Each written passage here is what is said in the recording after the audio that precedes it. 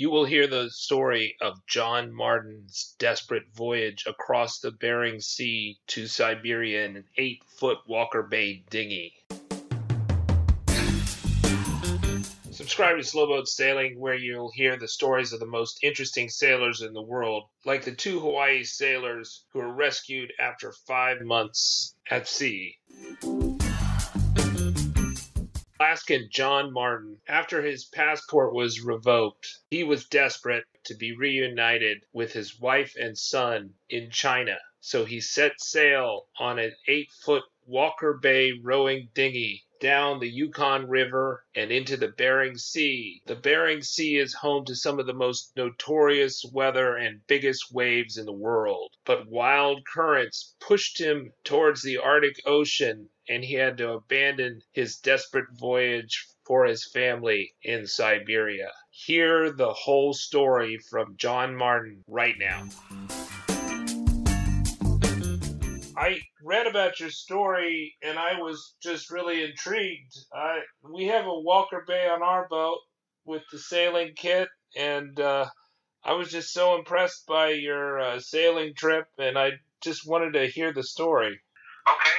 Well, I can tell you, first of all, that Walker Bay is quite a boat, and I picked it for the journey because of the stability ring, the inflatable ring, and the fact that it had a pretty nice sailing package. And, I was really impressed. It did quite well. The Yukon River had its own challenges when it came to weather. You know, it did fine on the river, and it did fine in the sea. So, where were you when you started the journey in the Walker Bay? Well, I put into the Tanana River, which was basically my entry point according to the road system. So I had a friend drive me up to Nanana, where the Tanana meets the road. And I took the Tanana to the Yukon, and I took the Yukon to the sea. And so it took me 4 weeks to reach the Bering Sea, and then 2 weeks to cross. Are there a lot of rapids in the Yukon and the Tanana? I wouldn't say rapid. It's all depending on the weather. So if the weather's calm, then I would say there's nothing like a rapid. But it's such a big river that when the wind kicks up, it can get quite rough.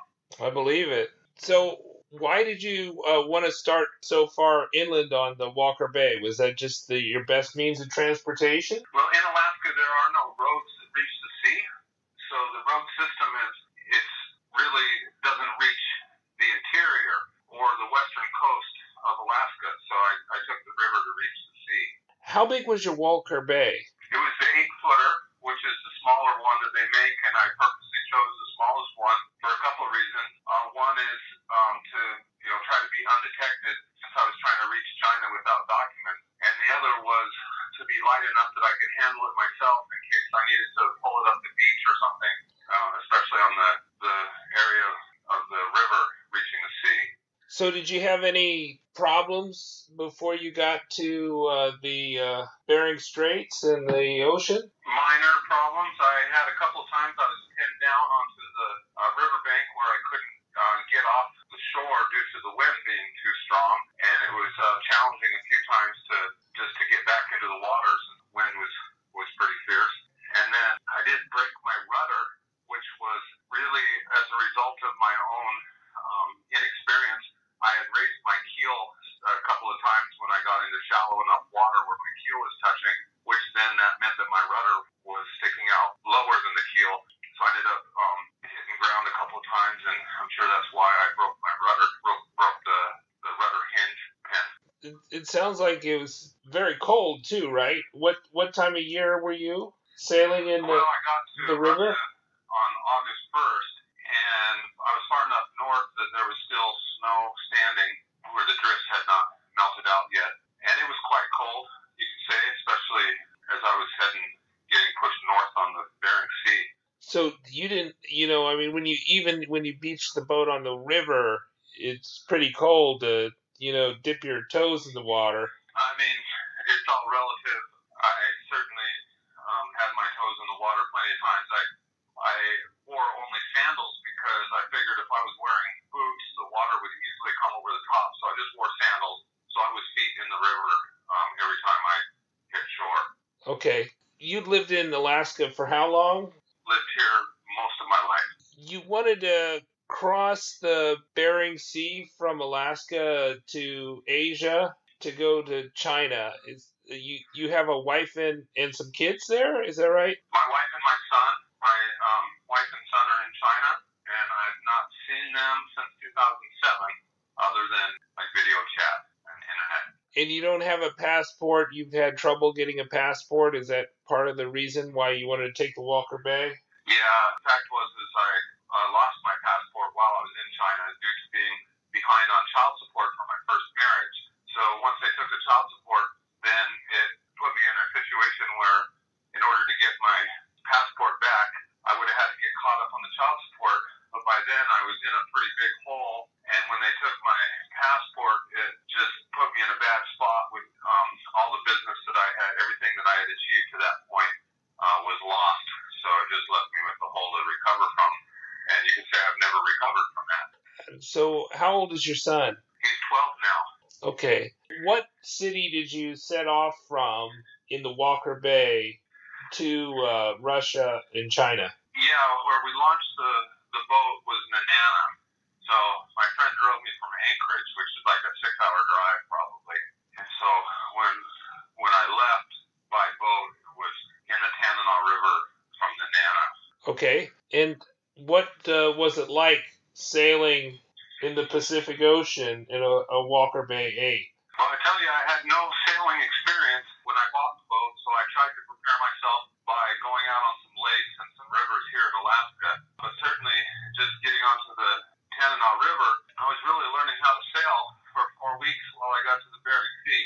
So, fortunately, the wind was consistent, and for the first 11 days, I was really just nothing too complicated when it came to sailing. It was easy sailing, you could say. Once the wind died, there was just nothing I could do but go with the current, and that's what took me so far north that I ended up taking land in Russia.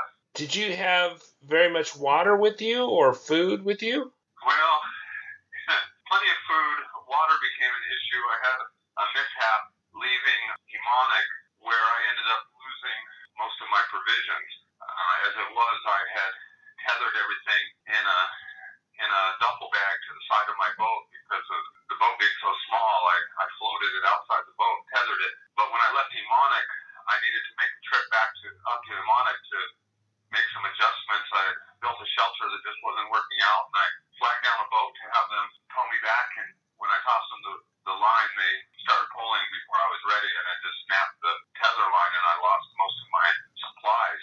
So I, at that time, made a quick dash to the store and got a couple of gallons of grape juice, in part for to replace the water that was lost. And I thought by getting the juice, it would contribute in the way of sugar and vitamin and whatever came with it. And so I was really leaving low. And at that point, I thought that I was going to get more water along the way, but it just didn't work out. So you were hoping to catch water, but you didn't really end up catching very much? Yeah, my first thought was I was going to just fill up from the river, but then it occurred to me as I was leaving that the area of the river I was in was downriver from the processing plant in Emonic, and I thought, all the waste that they're grinding up and pumping back into the river could make some kind of imbalance with bacteria or something, and so I didn't want to take on that water. However, I'd been drinking the water from the Yukon and the Tanana the whole way, but at that point, I was concerned about whether the water was really safe to drink. So then I thought I would stop on St. Lawrence Island as I went by, but it was so foggy that I passed it without seeing it, and it wasn't until I was actually past the island that I thought. So then my third thought for water was to collect from the rain, but when it did start to rain lightly, I had tried to collect water, but the plastic that I brought was vinyl, and it just was too toxic to really consider that the water would be worth drinking. Okay, so when you was sent out to sea, you really only had the grape juice? The grape juice, about a gallon of water by that point, because I'd lost pretty much everything else.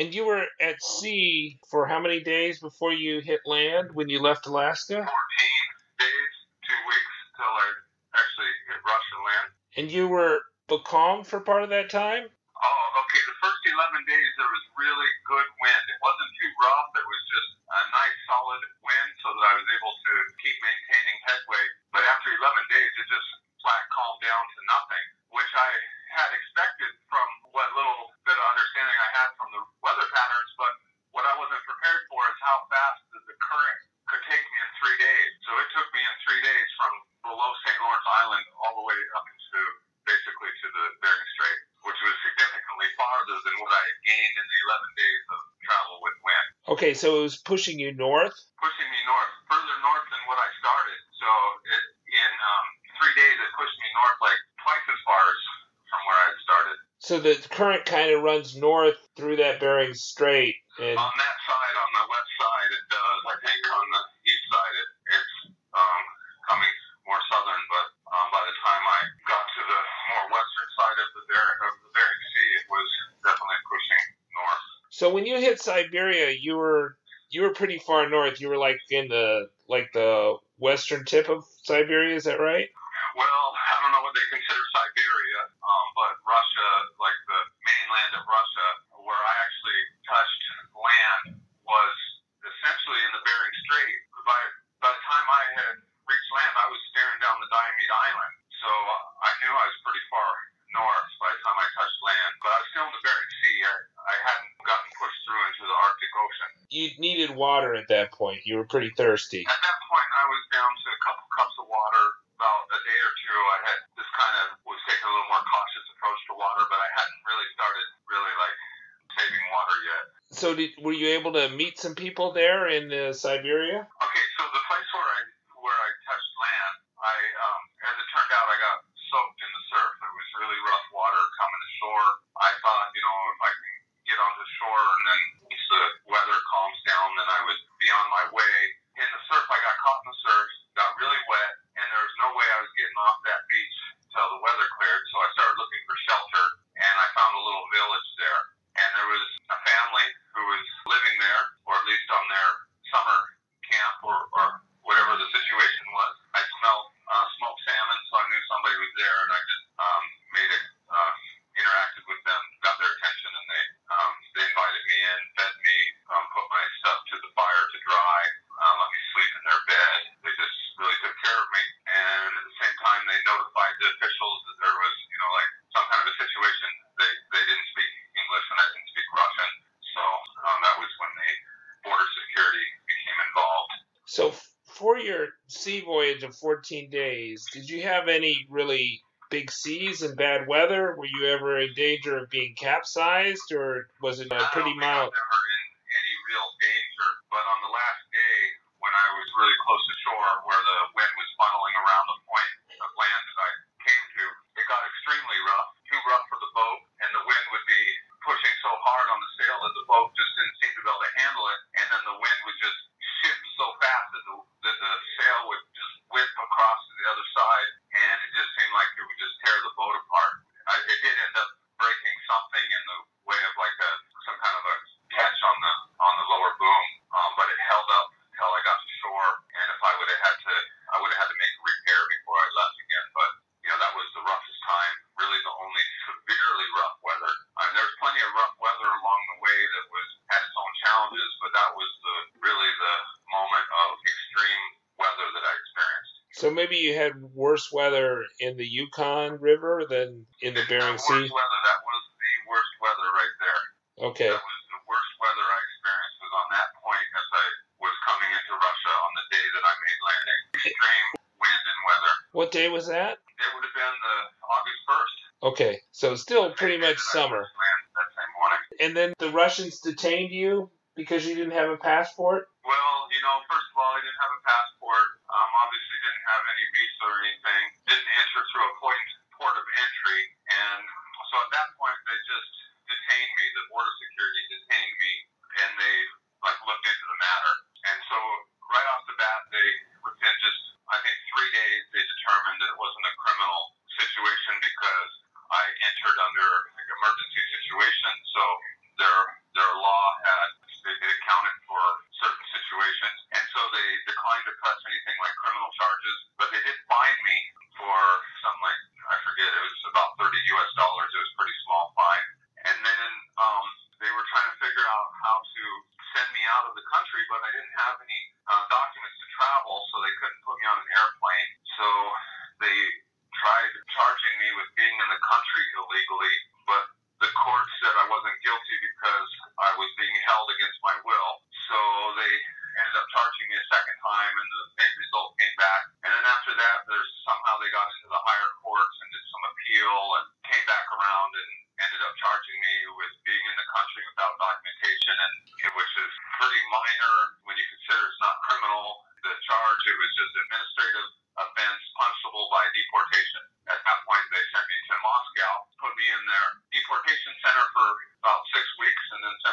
And the boat is still in Russia?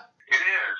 The last day when they were getting ready to move me out of the area to send me to Moscow, they delivered the boat back to me, and I had been prepared just to walk away from the boat anyway, so I really wasn't too worried about it, but I didn't know what to do with it. But as it turned out, somebody suggested donating it to the museum, and that's where the boat is now. It's in the museum in the Chukotka region, the city of Another. You're back in Alaska now. Where in Alaska are you? Anchorage. Okay. And you're working on a book about your story? Yes, and I've been posting it on my website, so you could read like the first 8 chapters, which all of the first chapters are events leading up to. I still have several chapters before I get to crossing the Bering Sea. If you've read some of the news, you're probably aware that some of the things that I've been involved in the recent years have been a bit controversial, so all that's in my book as well. Do you have another plan to see your wife and child? Well, if I can publish the book and make some money in the process, then maybe I can get my passport back. So let me know in the comments section what you thought of John Martin's story. Subscribe to Slowboat Sailing, where you'll see the stories of the most interesting sailors in the world. And hit the bell notification icon! You'll probably want to check out our other video about a man who sailed across the Pacific 100 days alone in an engineless, electronic-free sailboat.